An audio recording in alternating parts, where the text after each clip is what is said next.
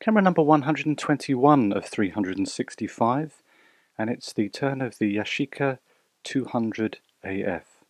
Autofocus camera, and as a consequence it requires batteries to operate. So batteries are housed in the grip, so let's just undo that grip and show you the battery chamber. So we can see the battery chamber here.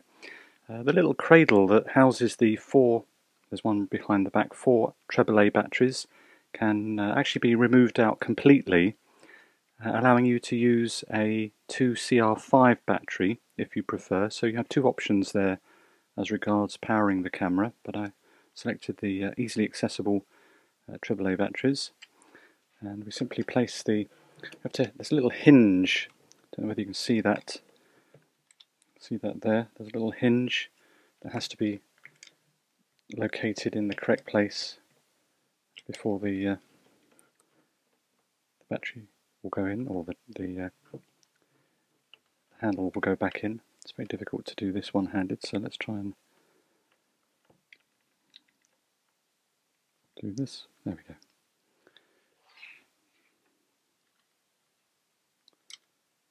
We screw the battery chamber in its place. There we go.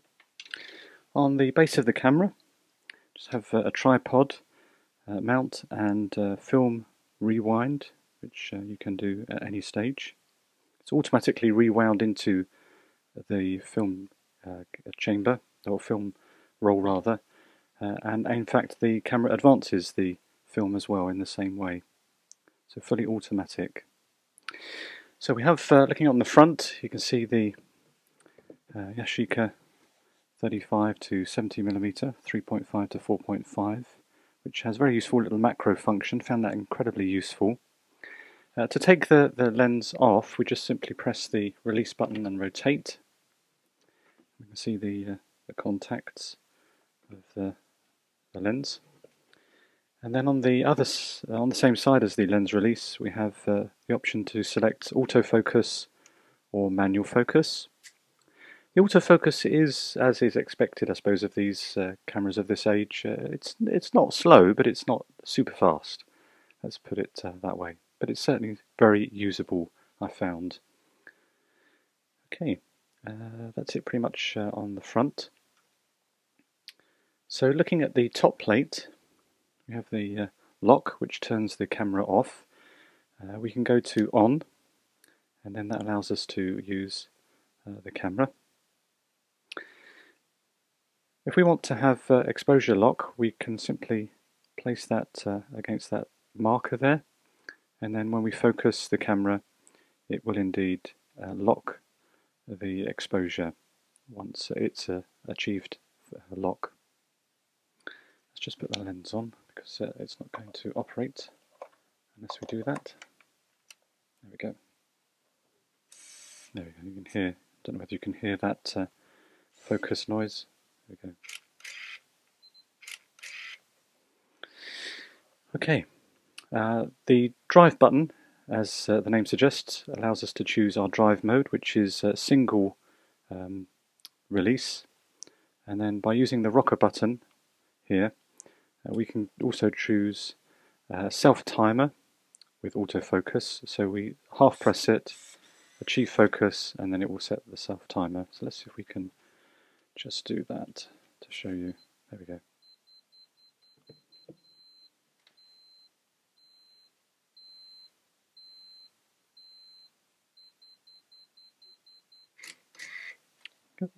Okay. And then holding down the drive button a further moment, and then just moving it once again, we get to continual autofocus. So it allows us to track a subject and keep releasing. As a consequence, it doesn't always achieve focus, so sometimes you'll get blurred photographs, but it does its best.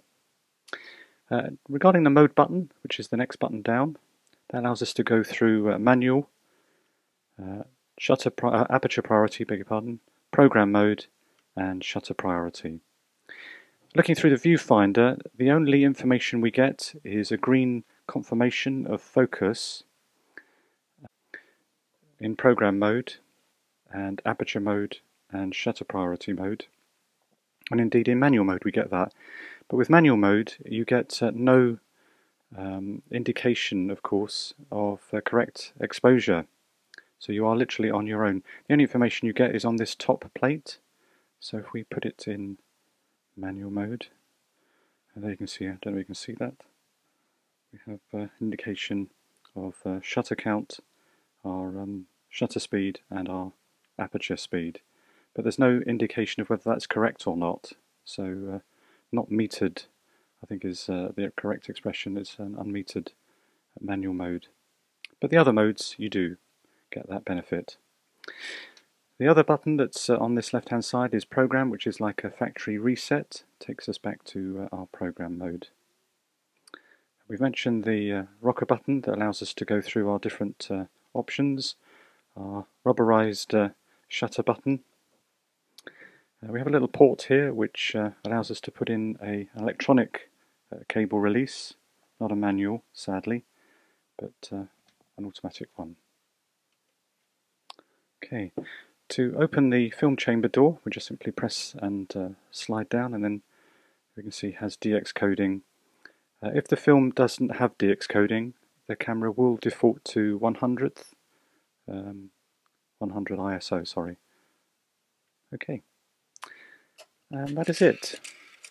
There we go, and in fact you can see that just there. Okay, so that's it. That's camera number 121 of 365, the Yashica 200 AF.